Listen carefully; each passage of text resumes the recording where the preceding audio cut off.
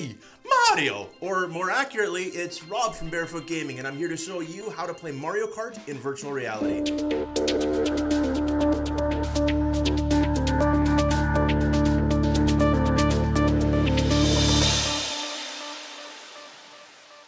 So before I say anything else, all credit on this goes out to my buddy Jason at VHS Productions. He's the one that figured out how to change all the settings and how to make this run as smooth as what you see.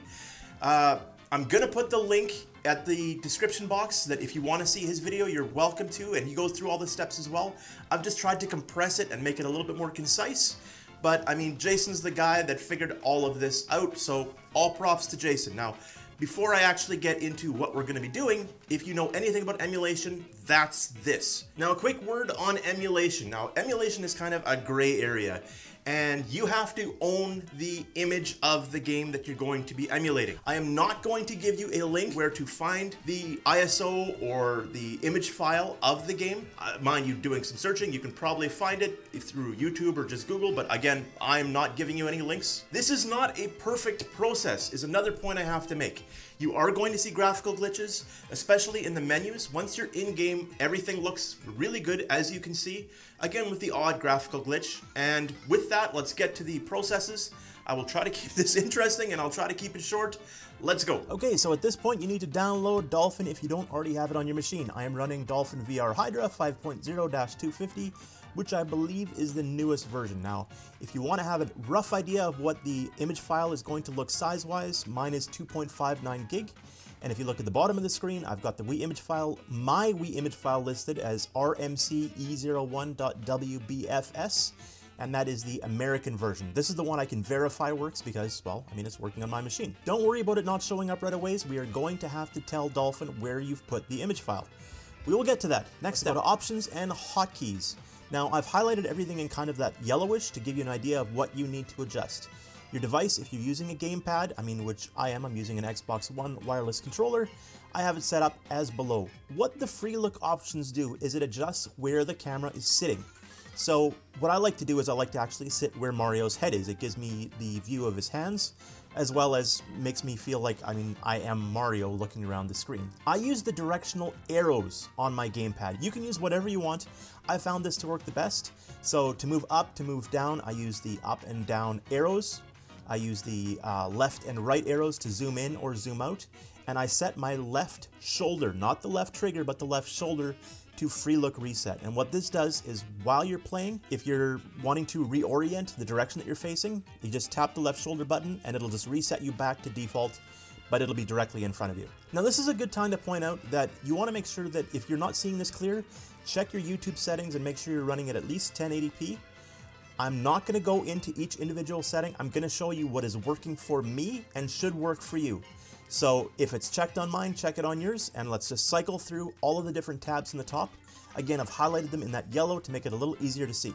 The GameCube configuration I don't think matters, but this is what mine is set as, and I would say just make sure it's as close to as possible. So I did mention that you're going to want to point Dolphin to where your image is located. And in the path section here, add the location where you have put the image file. I'm going to touch on the advanced tab just a little bit. Now, you can enable CPU clock override, and you can play with this back and forth on your own.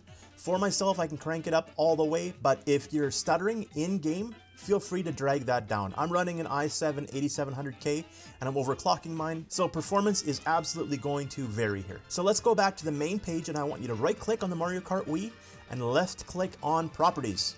Now again, we've got a bunch of tabs to go through. I'm just going to cycle them through, pause when you need, game config, copy so that it's the same, VR. Now, not every game that you're going to emulate in VR is going to require the exact same settings, but this is what's going to work for Mario Kart Wii.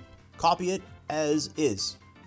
Now, when you click the Hide Objects tab, you're going to notice all those first-person Mario things are not there. However, I'm going to put the script that you need to add them in the description below. So check the description, copy, and then left-click Show Defaults, and two tabs are going to pop open, or two notepads. One is going to be rmc.ini, as you see on the right, and one will be rmc01, or something like that, .ini. Click File, click Save, and then they're not just going to show up as soon as you click Save. You're going to have to shut down Dolphin and start up Dolphin again after you have saved. Now, there is nothing in patches, AR codes, gecko codes, info, etc. So you can just close this down and let's continue configuring the rest. We're almost there. So now that we're back at the Dolphin VR main page, I want you to left-click controllers, and what you're going to see is what is showing on your screen. The only thing you're going to have to adjust here is port 1, switch that to standard controller, and then we're going to go to configure. Now I know what you might be thinking, why wouldn't we just use Wiimotes? It doesn't work well. I'm not going to worry about getting into the details on this.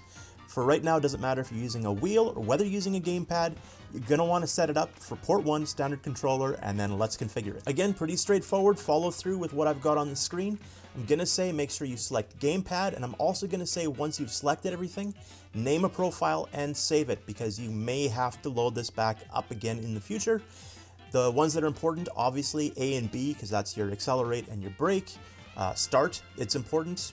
Set up your controller however you like, but this is how I have set mine up, and it works well for me. Now this part is completely optional, but if you want to put in a texture pack to make everything look a little bit nicer, like the grass and some of the icons and stuff, I'm gonna have a link in the description for the texture pack, and you put it in the following place. So under this PC, Documents, Dolphin Emulator, under Load, Textures, and in an RMC folder. That's it. All the little PNG files and stuff, just drop them in there, and then when the game loads, it should automatically load them up and everything will look a little bit nicer. Not a requirement, just an option. And that's it, you're ready to play. You need to launch Steam VR, have it running in the background, make sure it recognizes your gamepad if you're using it. Launch Dolphin VR, click the file, click run, and you should be good to go. As I mentioned, it's gonna look a little wonky in the menus, but once you move around past the menus and get into the game, it should look exactly like what you see me playing. And that's it. Hopefully you guys are now able to enjoy playing Mario Kart in virtual reality. Don't forget to subscribe if you want to see more of our videos. Like I mentioned at the beginning, check out VHS Productions. You might want to throw a subscription his way as well. Share. I love it when you guys share. We get these videos out to all kinds of places I've never thought of before. And thank you so much. Comment if you have questions. I don't really know that I can do much more troubleshooting than what I have done in the description, but if there's something, I'll try. Other than that, I'm out of here. I will talk to you again real soon. See ya.